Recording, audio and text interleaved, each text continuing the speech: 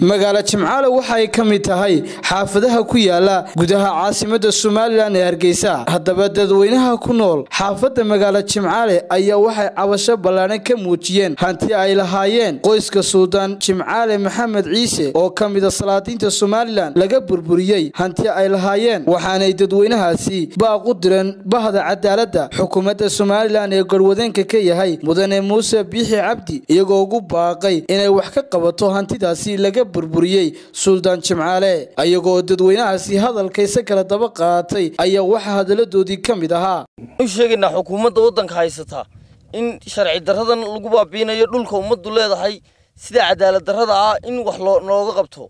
waxaanu codsanaynaa oo xukuumadda iyo cid walba farayna in cadaalad darradan ummadda rayidka lagu sameeyay laga daayo. ka cabanayna dhibka maanta Magaalo Jimcaale ka dhacday waxa la burburiyo waa xaq rag leeyihiin. ragana hadii la tuso xoolahooga in lagu takrifalo hadii dhalitiin in iska burburiyo nin waliba sharcigiisa gacanta ku fushanaya. marka madana madaxweyne adiga iyo dawladda qaaliga ee cusub ee aad magacoodaba waxaan ka codsanaynaa in sharciga waajibkiisa la mariyo. annaga sharcigu uu naqabanayo sharciga ka weyn min intaana waxaan sugaynaa inay dawladdeedu gacanteeda wax kaga qabato. maanta waxaan filaynaa insha Allah bidnillaahi kariin ninka gacantiisa wax laga qabto.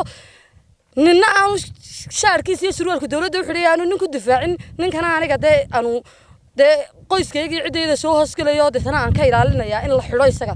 annaga waana la xidhxidhaana la qabtaa meel walba waana la mariyaa dawladda waa u qabsoomayna. ninka sharciga gacantiisa ku fushaday ee ay dawladuna waxba nooga qaban weyday madaxweyne waxaanu ku dooranay inaad sharciga noo toosiso oo aanu codka ku siinay. waxaanu ogeysiinaynaa dawladda inay hantida la burburiyay ee aanu mar walba dacwadeeda gudbinayno ee 20 cisho burbursanayd ee ay indhahooda ku arkeen inay wax nooga qabtaan oo hantida la burburiyay ay hoos u eegaan. haddii ay hoos u eegi waayaan sharciga gacantayada ayaanu ku fushanaynaa waayo iyaguba gacantooda ku fushadeen waxna waana looga qaban waayay.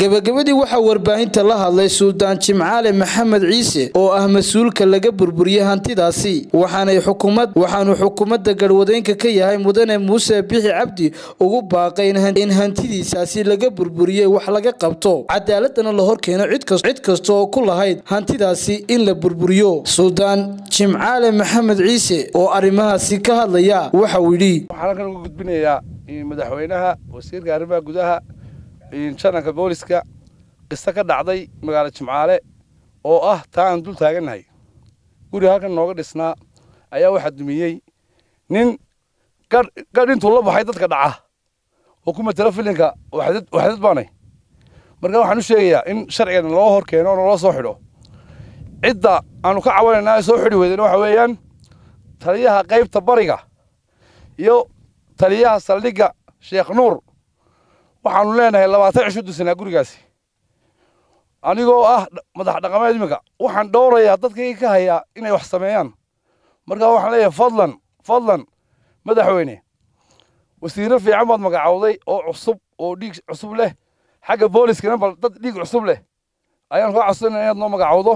Xamse Jaamac Xuseen Awowo telefishinka caalamiga Star Hargeysa.